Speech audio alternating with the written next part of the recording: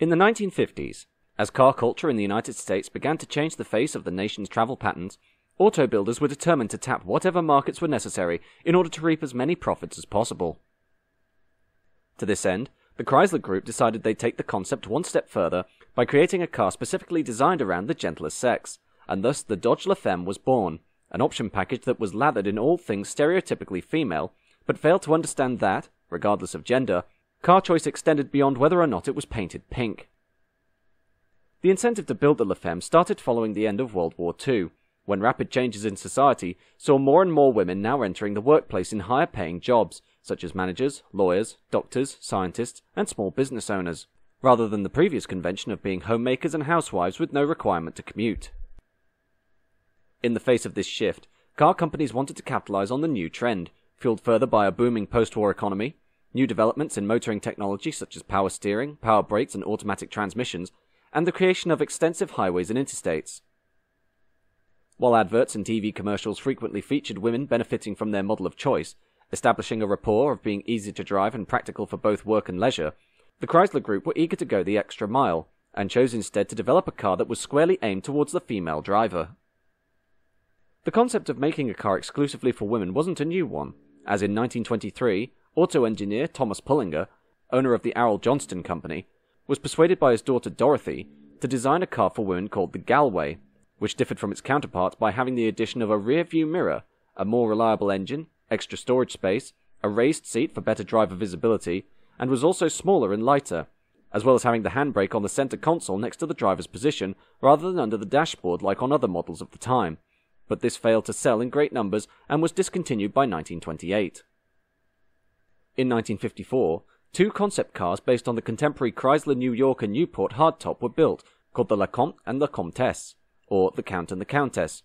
these being cosmetically modified versions of the New Yorker fitted with a plexiglass roof, a Continental kit and Kelsey Hayes wire wheels, but also styled to appeal to either male, Comte, or female, Comtesse, demographics. The single Comte, therefore, was decked out in masculine colours, in this case black over bronze, while the 5 Comtesse show cars sported feminine colours, labelled dusty rose with a pigeon grey roof, with the idea being essentially to sell the cars as pairs to suit the rising trend of 2-car families in suburbia, one for the husband, the other for the wife. Under the hood, the car was fitted with the same 235 horsepower Chrysler Hemi Firepower V8 with fully automatic power flight transmission as the New Yorker, and also had power steering and power brakes. Although the Comte and the Comtesse were basically proof-of-concept machines toured at auto shows across America during 1954, the Comtesse drew significant attention due to its outlandish, feminine-inspired looks, and this was enough to spur on Chrysler to develop the idea into a production model, while the comparatively unremarkable Comte was dropped and later scrapped.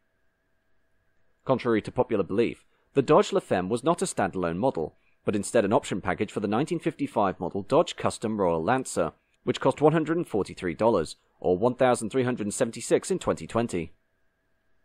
With it, the discerning owner received a heather rose and sapphire white paint job, pink rosebud interior tapestry with pale pink vinyl trim, a pink umbrella, a pink raincoat, a pink rain bonnet, a pink handbag, a pink lipstick holder, and a pink keystone-shaped purse that could be stowed in a compartment in the back of the passenger seat.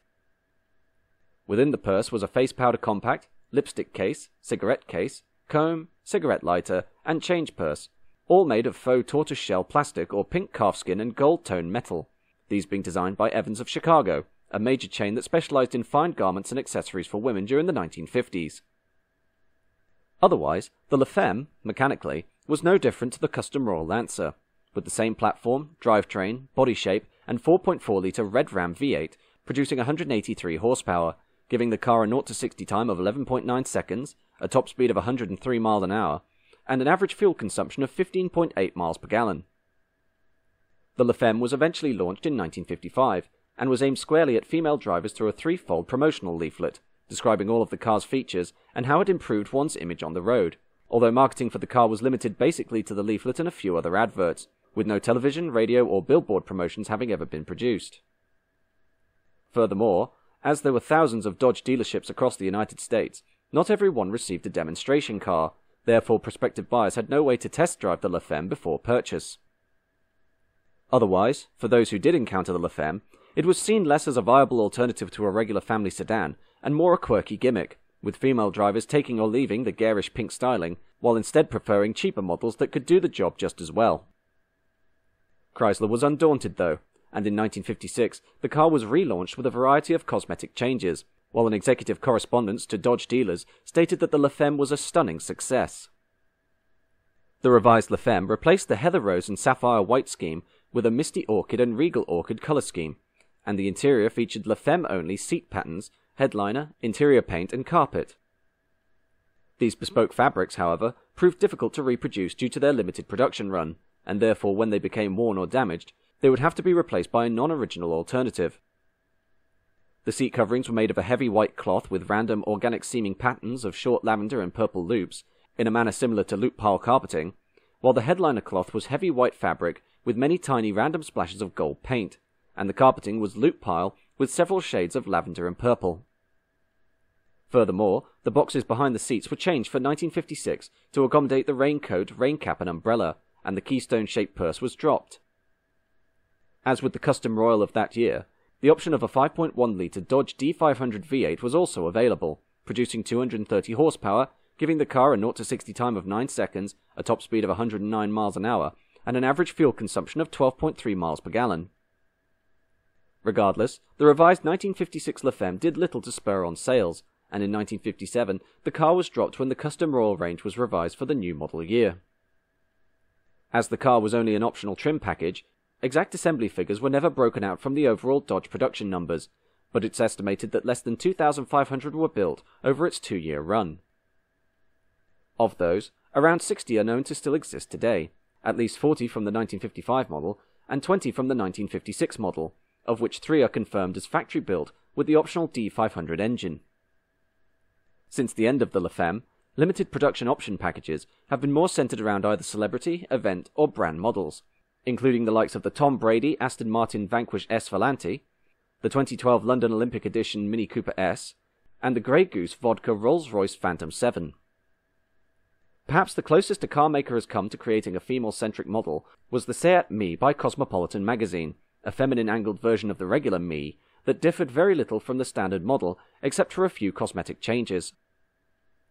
Fundamentally, the main incentive for either gender to buy a car is based less on its colour scheme, or whether it comes with trinkets solely geared to their respective demographic, but more on the overarching appeal of the car itself, including its performance, fuel economy, styling, features, safety, and ease of use.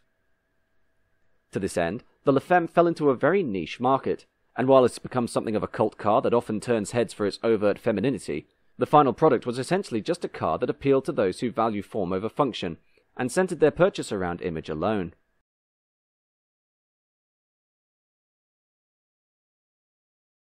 Thanks again for watching this video. If you enjoyed it, why not leave a like, and be sure to subscribe for more great content. Thank you very much, take care, and I'll see you next time.